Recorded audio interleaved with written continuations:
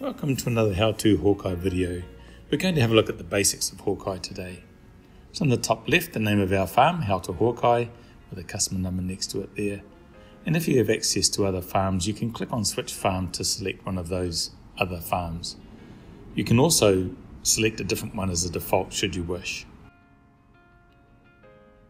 In the middle there, you can search for place names, addresses, paddock names, etc. On the right hand side, it's the user who's using HawkEye, and just next to that is where notifications would appear and can be cleared, your profile information, and where you can get to help. You can see on the bottom there, Go to Help takes you to the HawkEye website. And down the bottom right of the map there, it's what we call rubber band zoom, so you can drag a box around where you want to zoom to, or use the plus or minus to zoom in and out. And if you have a mouse with a mouse wheel, scrolling up and down will give you zooms in and out as well. So from the menu structure there, with information, under My Farm, History, creating and editing paddocks and farm features, etc. Mainly information about your farm. The next menu item is our Activities area. That's where you can view what's happened on your farm or create them if you need to. A feed wedge and predictive feed wedge and strategic feed budget area.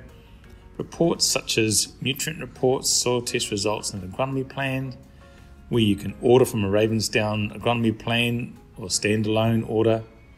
And down the very bottom, your account information where you can share, access, etc. So let's have a look at information first of all. We can click the star at the top there, and it's a bit like a web page. It creates a favourite down the bottom left of the site there. You can see there's a little star with information on it. You can click it again if you don't want to see it. So at the top there we can see those tabs, paddocks, blocks and management zones. That's going to show you different parts of different areas on your farm. So if we go to My Account and have a look what happens in here, there are preferences in there that we can set how it looks on our farm.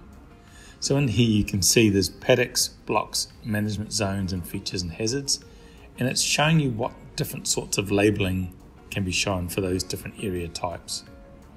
They vary a bit from type to type. And then we have user details. This is where you can edit your own user details such as email address and phone number, and also change your password should you wish. Okay, let's have a look at the widgets on the farm. So the first one is showing selected. So if I pick a couple of paddocks and then click show selected, you'll see only those paddocks show.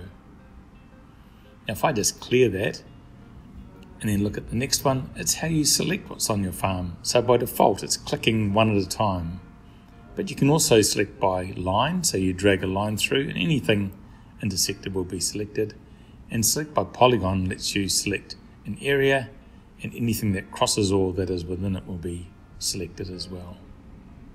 The next one across is bookmarks, so you can see one there already. We can create a new bookmark, and it uses the extent of what you're looking at to create what we call a spatial bookmark. Now that could be anywhere on the map, it doesn't have to be your farm, but if you've got a large farm it's quite a handy thing to use. And you can edit the name and delete those as well. To the right of there is the base map selector. So by default it's a topo, but you can select an aerial image such as this one. We use the topo by default because the aerial images are a much larger database and slower to appear on your map.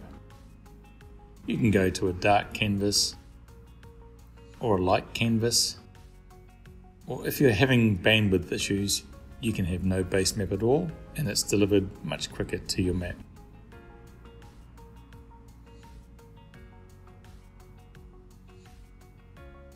Okay, the next one across there is our layer list. So you can see there's paddocks, management zones and blocks. These look quite different on our map. Management zones are the dashed line, obviously the paddocks are the orange line. The next one underneath that is blocks. So when we turn blocks on, these are what are used to create your Ravensdown agronomy plan, and very helpful for ordering to make sure you don't select areas or have things spread in the wrong place. So if I click on the map, it's going to let me select the block, and I'll turn off everything else and just show what's selected, and you can see just the block is showing with the paddocks there. Okay, we'll turn those back off and turn on features and hazards. So this is where things such as exclusion zones, hazards on your farm, lines such as waterways, troughs, etc. can be captured. Quite useful for a farm induction or a health and safety meeting. And you can see their exclusion zones can be turned on just by themselves, just to make them really clear. They're used specifically in ordering to make sure those areas are chopped out, so any file going to a truck or aircraft misses those areas out. Thanks for watching, and check out again on this channel for more how-to HawkEye videos.